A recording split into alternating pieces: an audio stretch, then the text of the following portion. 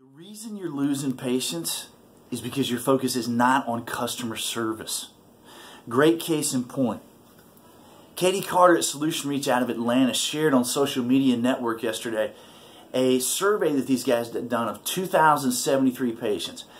45% of them were boomers, 28% millennials, 27% Gen X, so the mix was really good. Here's what they found. 50% of those surveys said they were completely dissatisfied with their current practice. 43% of them said that they're leaving or they're already gone. Why? A whole host of reasons. Communication with the practice, wait times, etc., etc., etc. None of which have anything at all to do with the actual delivery of care. It's all customer service. So how do you deliver it? It's actually really easy. All you do is find out what's most important to the patients. It's an individual thing. So you ask, and then you make notes of that. Make it part of your systematic approach.